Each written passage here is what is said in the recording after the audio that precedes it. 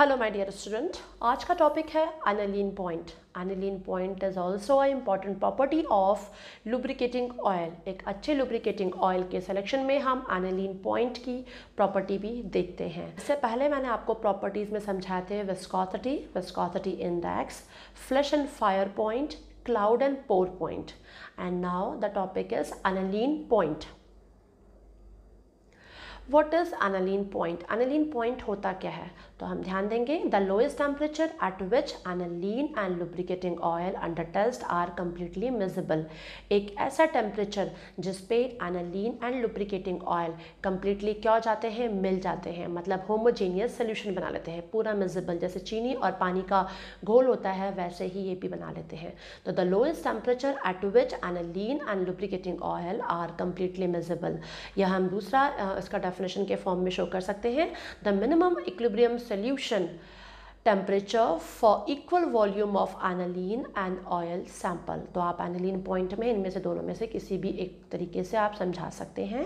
क्या मैंने बताया? The lowest temperature at which aniline and lubricating oil under test are completely miscible या homogeneous solution बना ले, या the minimum equilibrium solution temperature for equal volume of aniline and oil sample.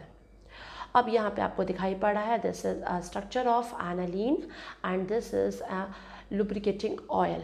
और aniline और lubricating oil को क्या कर रहे हैं, आपस में हम इस तरीके से मिला रहे हैं, तो वो टेम्परेचर देख रहे हैं जिसमें ये क्या हो जा रहे हैं, मिजिबल हो जा रहे हैं। Then why the need of doing aniline point. ऐसा क्या रीज़न है जिस कारण से हम एनिलीन पॉइंट फाइंड आउट करते हैं? पहला, it indicates aromatic content of lubricant. यदि लुब्रिकेंट में कोई भी एरोमेटिक कंटेंट्स हैं, स्पेशली एरोमेटिक हाइड्रोकार्बन्स हैं, तो वो उसको इंडिकेट करता है। यदि हायर एनिलीन पॉइंट होगा तो लोअर एरोमेटिक कंटेंट होंगे। ज़्यादा एनिलीन पॉइंट होने पे क्या होता है, एरोमेटिक कंटेंट कम होते हैं। और यदि हायर एरोमेटिक कंटेंट है तो मे डिजॉल्व रबर सीलिंग। मशीन के कुछ पार्ट्स में रबर की सीलिंग होती है। और यदि ज़्यादा एरोमेटिक हाइड्रोकार्बन्स होते हैं, कंटेंट होते हैं, एनिलीन पॉइंट कम होने के कारण यदि कम होता है तो उसमें क्या होते हैं, ज़्यादा एरोमेटिक कंटेंट्स होते हैं। और एरोमेटिक कंटेंट ज़्यादा होने के कारण क्या होता है, जो रबड़ की सीलिंग हुई होती है वो डिज़ोल्व होने लगती है मशीन में ही, और इससे मशीन पे इफेक्ट पड़ता है। यहाँ पे आप देखिए एक लुब्रिकेटिंग ऑयल ये दिख रहा है, बता चुकी हूँ।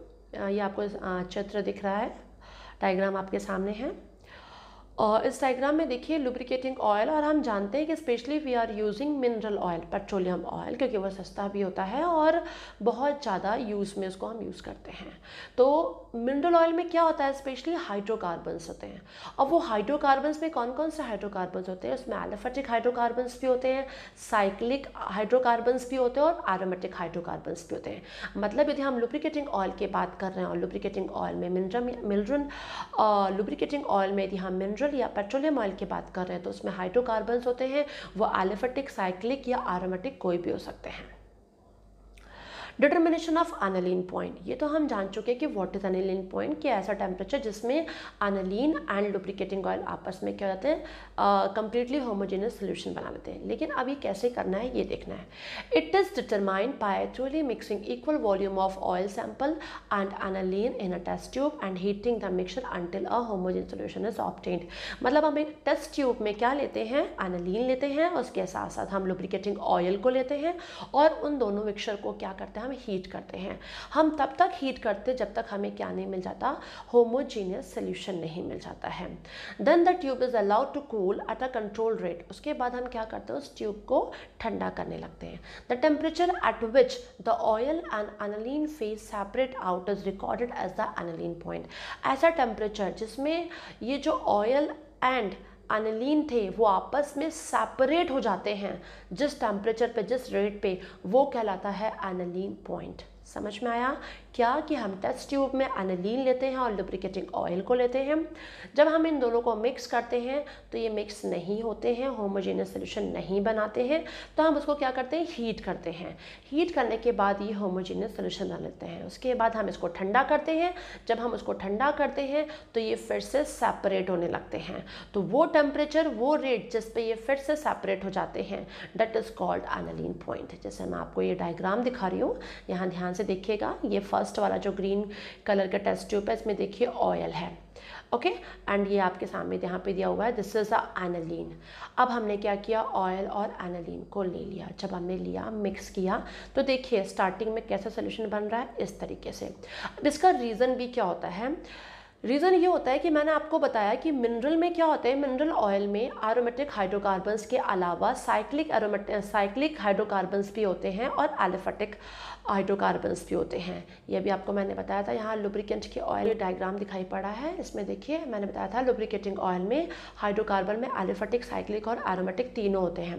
लेकिन यदि सिर्फ हम एरोमेटिक की बात करते हैं तो एरोमेटिक हाइड्रोकार्बन यदि होता है सिर्फ, तो क्या होता है, जब हम एनिलीन और ऑयल को मिक्स करते हैं तो ये फटाफट पूरा होमोजेनस सोल्यूशन बना लेगा अंडर रूम टेम्परेचर पे, मतलब अप्रॉक्स मान सकते हैं हम 25 डिग्री सेल्सियस पे ये रूम टेम्परेचर यहाँ से स्टार्ट हुआ, तो हमने इतने पे देखा कि ये क्या करेगा, मिजेबल हो जाएगा। लेकिन यदि हाइड्रोकार्बन्स में एलिफेटिक हाइड्रोकार्बन्स या साइक्लिक हैं तो वो मिजेबल नहीं होते हैं, तो जिस कारण से हमें क्या करना पड़ता है, उसको हीट करना पड़ता है।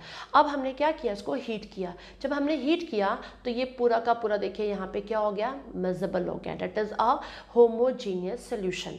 ये क्या है, होमोजीनियस सोल्यूशन बन जाता है। और फिर से हम इसे क्या करते हैं, ठंडा करते हैं, और वो रेट, वो टेम्परेचर जिस पे ये फिर से oil and aniline phases separate out, अलग अलग हो जाते हैं, वो रेट कहलाता है एनिलीन पॉइंट। हम उसको क्या बोलते हैं, एनिलीन पॉइंट बोलते हैं। आई थिंक आपको समझ में आ गया होगा कि what is aniline point. Oil and aniline को जब हम टेस्ट ट्यूब में लेते हैं तो ये मिक्स नहीं होते हैं। मिक्स ना होने का रीज़न ये होता है कि एरोमेटिक के अलावा इसमें एलिफेटिक एंड साइक्लिक हाइड्रोकार्बन्स भी होते हैं, लेकिन जब हम इसको हीट करते हैं तो कंप्लीटली मिक्स हो जाते हैं, एक होमोजीनियस सोल्यूशन बना लेते हैं।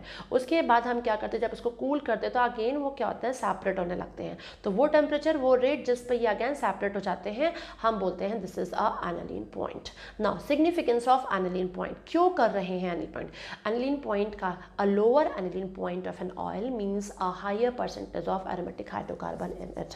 समझ में आ रहा है, यदि एनिलीन पॉइंट कम होगा तो hydrocarbon aromatic, specially aromatic hydrocarbons क्या होंगे, ज़्यादा होंगे।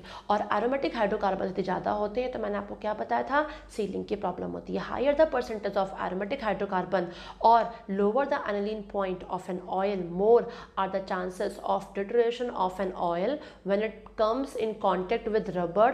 This is not dealing, this is ceiling, SEA आएगा, सीलिंग, स्पैकिंग एटसेट्रा। मतलब जहाँ रबर की सीलिंग हुई होती है वो क्या होने लगते हैं, पूरे के पूरे डिजॉल्व होने लगते हैं, रबर पूरे के पूरे डिजॉल्व होने लगते हैं, मेल्ट होने लगते हैं, जिस कारण से मशीन में प्रॉब्लम आ जाती है। तो सो लो aromatic content in the lubricant और there higher aniline point is desirable. मतलब एक अच्छे लुब्रिकेटिंग ऑयल में हाई एनिलीन पॉइंट होना चाहिए, क्योंकि हाई एनिलीन पॉइंट होगा तो एरोमेटिक कंटेंट क्या होंगे, उसमें लो होंगे, और एरोमेटिक कंटेंट लो होंगे तो रबर की जो सीलिंग होती है उसमें कोई प्रॉब्लम नहीं आएगी, तो इससे मशीन के पार्ट्स में भी कोई प्रॉब्लम नहीं आएगी। तो आज का आपको टॉपिक समझ में आया होगा, व्हाट इज एनिलीन पॉइंट।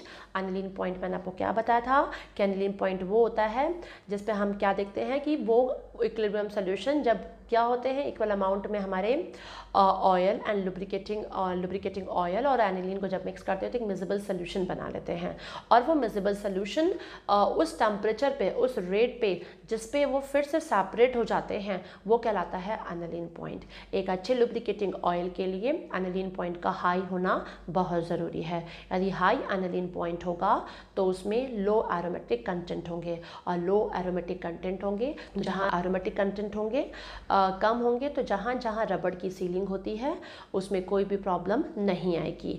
और यदि हाई एरोमेटिक कंटेंट होंगे तो जहाँ जहाँ रबर की सीलिंग होती है वो रबर डिजॉल्व होने लगेंगे, जिससे मशीन पार्ट में प्रॉब्लम आ जाएगी। इसलिए एनिलीन पॉइंट इंपॉर्टेंट होता है। स्टूडेंट्स, आज का टॉपिक यदि आपको पसंद आया हो, तो समझ में आया हो तो प्लीज़ लाइक कीजिए, सब्सक्राइब कीजिए। सब्सक्राइब के बगल में बेल आइकॉन है, उसे क्लिक करना बिल्कुल मत भूलिए कि आपको मेरे नेक्स्ट वीडियो का नोटिफिकेशन ज़रूर मिल जाए, और शेयर भी ज़रूर करिए। कई स्टूडेंट के कई क्वेश्चंस हैं, मैंने कमेंट बॉक्स में देखा है। मैं आपके सारे क्वेश्चंस को धीरे धीरे करके ज़रूर उसका वीडियो बनाऊंगी कि आपके सारे क्वेश्चंस के सलूशन आपको जल्द से जल्द मिल जाएं। Thank you so much.